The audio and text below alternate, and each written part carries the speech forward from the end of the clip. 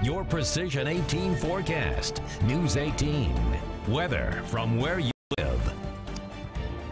The next storm system we're tracking right here, it's an Alberta Clipper system. They come out of the Pacific and then kind of get all their moisture squeezed out over the mountains here, the Rockies, Canadian Rockies, and then they move into the plains and drop southeastward. And this system is what will first bring a warm up for the weekend, but then bring the cold air in just in time for Veterans Day. And what will enhance the cold is what's left of this typhoon that's going to move up towards Alaska, really deep in the trough here in Alaska, because when you have a trough out here, you have a ridge in the west with dry weather, and then downstream, what does that mean?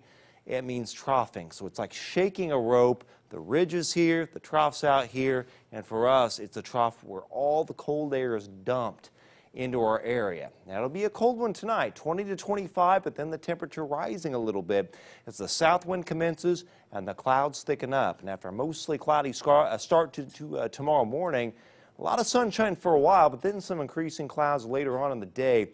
With a high of 48, it will be a pretty windy day, so it's going to feel cooler than the highs of 45 to 50 over the area. It's going to feel more like about 36 to about 42 degrees. On Sunday, a lot of clouds around.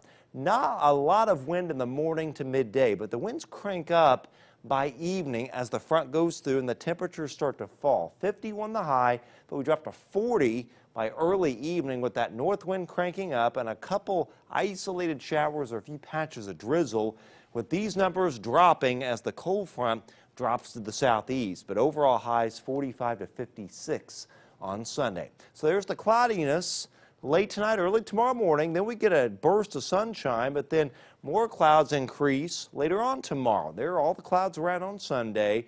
And then the front comes through in the evening. The wind goes to the north. Again, an isolated shower, a little bit of drizzle possible.